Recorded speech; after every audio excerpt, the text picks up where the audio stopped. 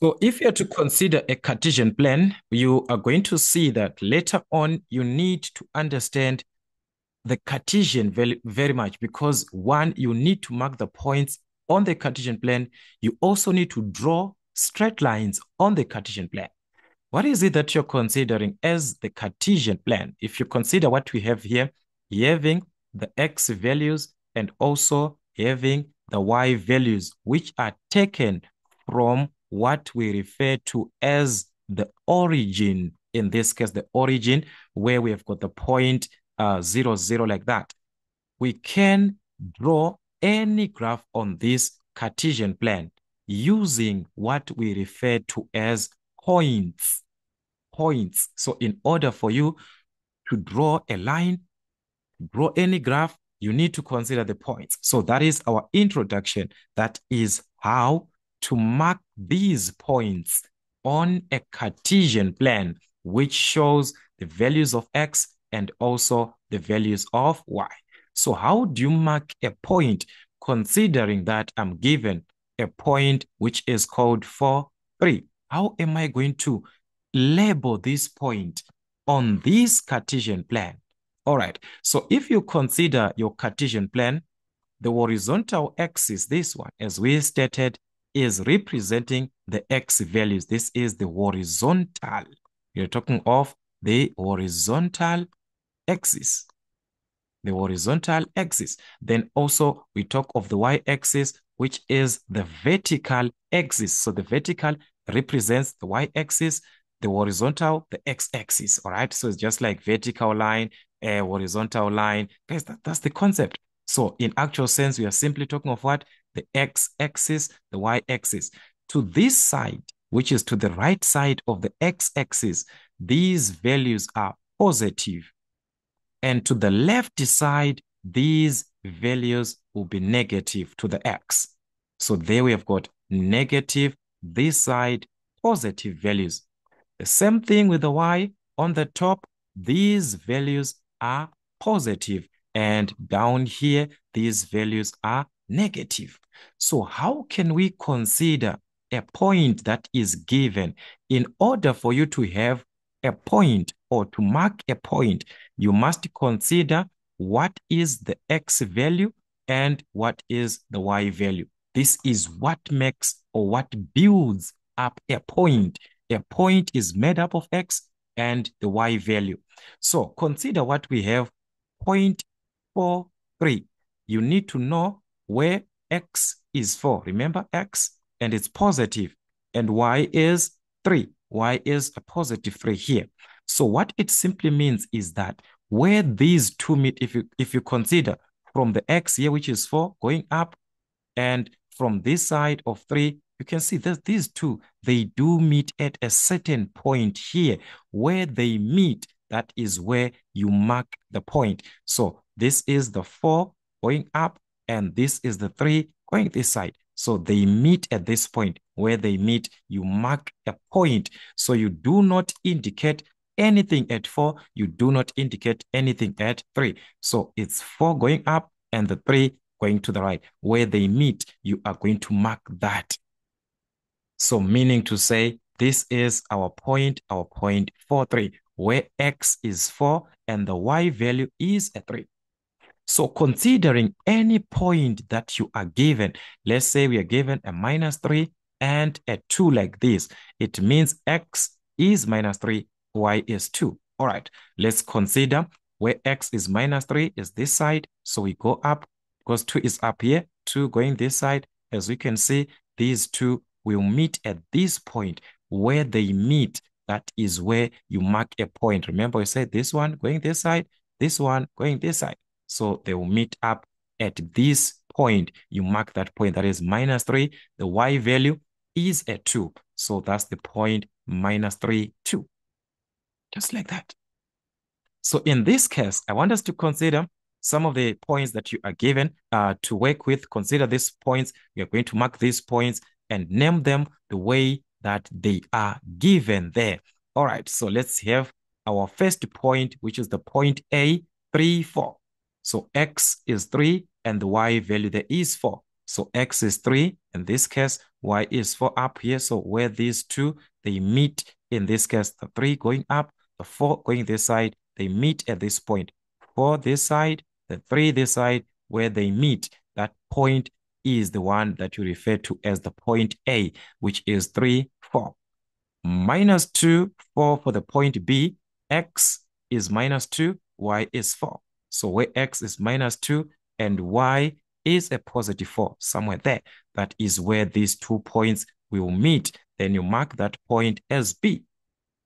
Point C is minus 4, minus 5.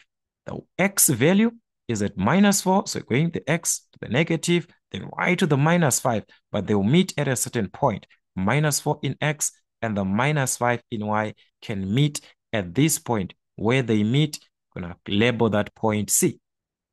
Point D, that is 4 minus 4. Where x is 4, y is minus 4. So you're just going to, at this, where they meet, they're going to meet at this point. Where they meet, you mark a point. That is, x is 4, y is a minus 4.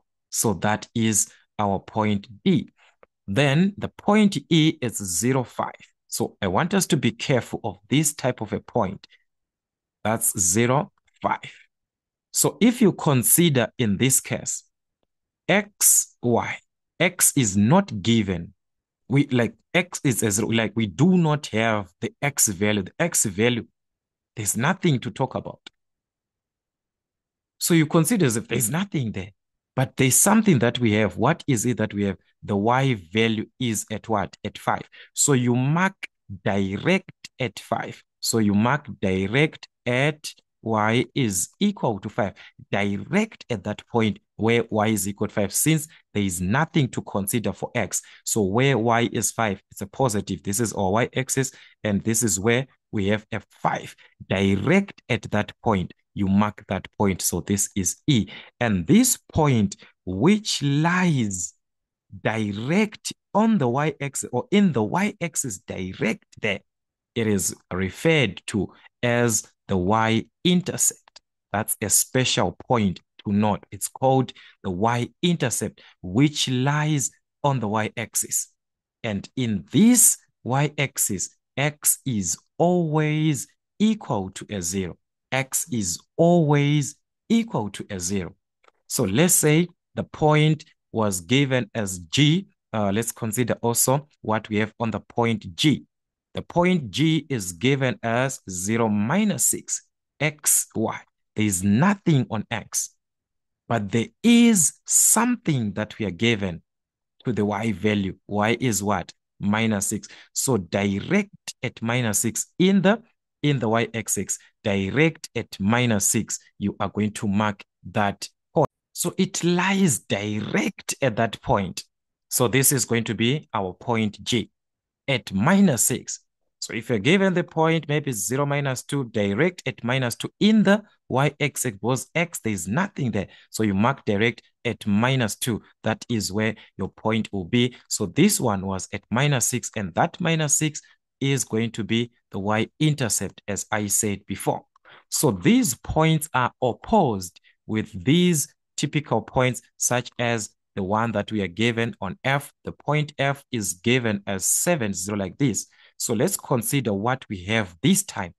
This time, if we consider this properly, we are going to see that the y value is the one that is affected this time. Y is a 0. There's nothing there. There's nothing. About y, there's nothing to consider about y. There's nothing. But we are given x.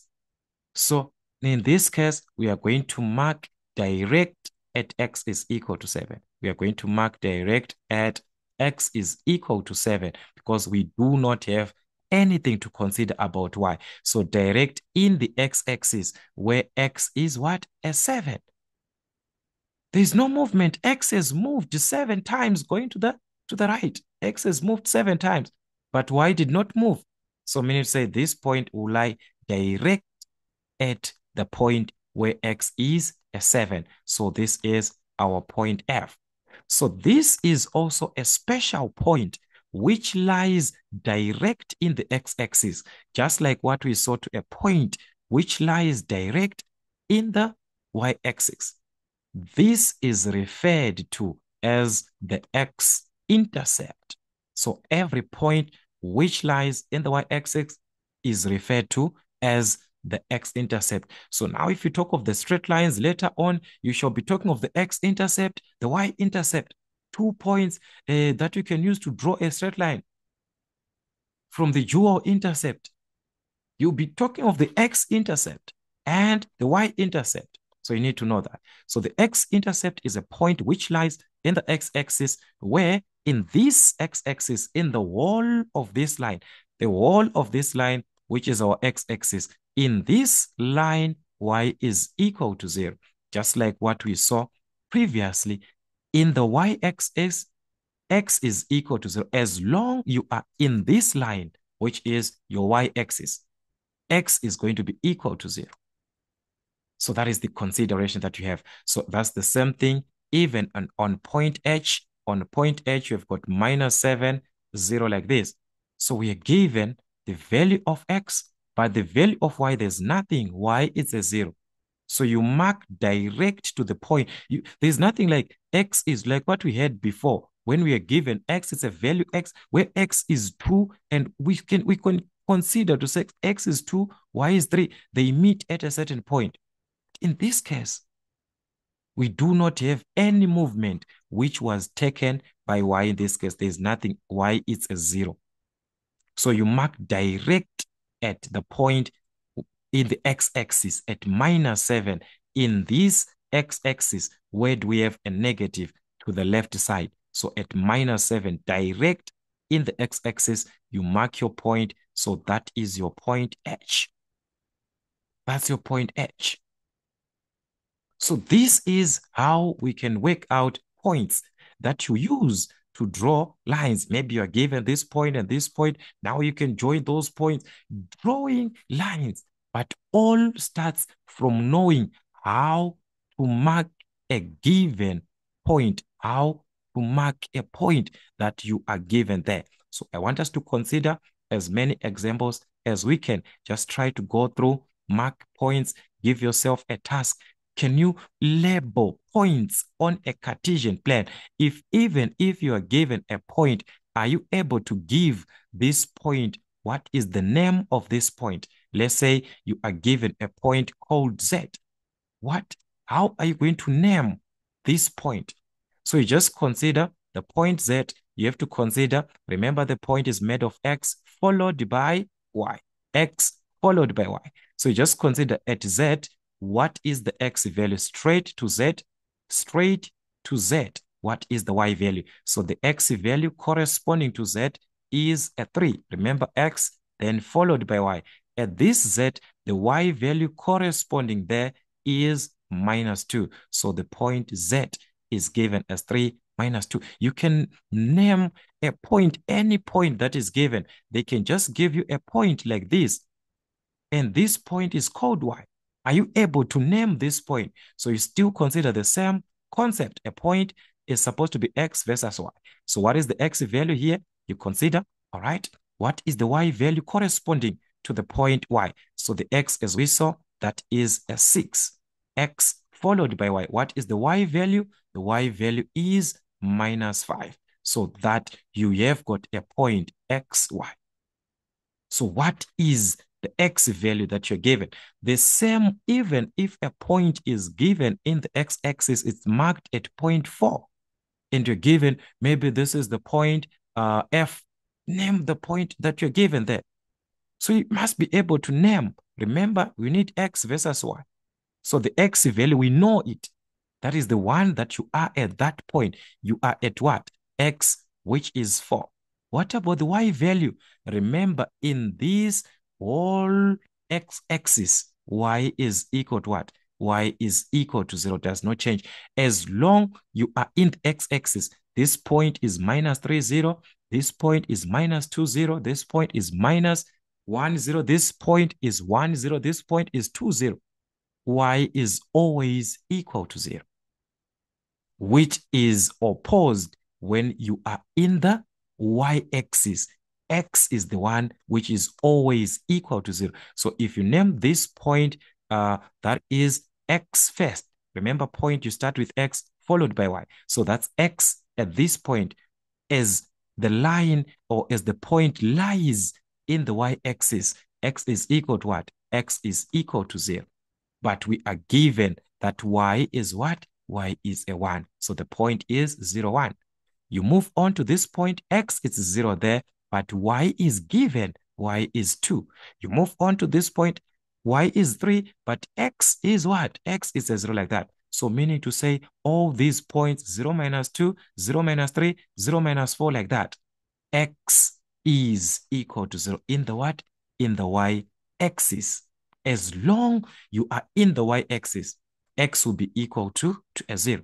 As long you are in the x-axis, y will be equal to a 0. So I want us to work out, revise questions, typical questions, so that you do understand as we are going to move on working with our straight line graphs, that is how to draw our straight line graphs.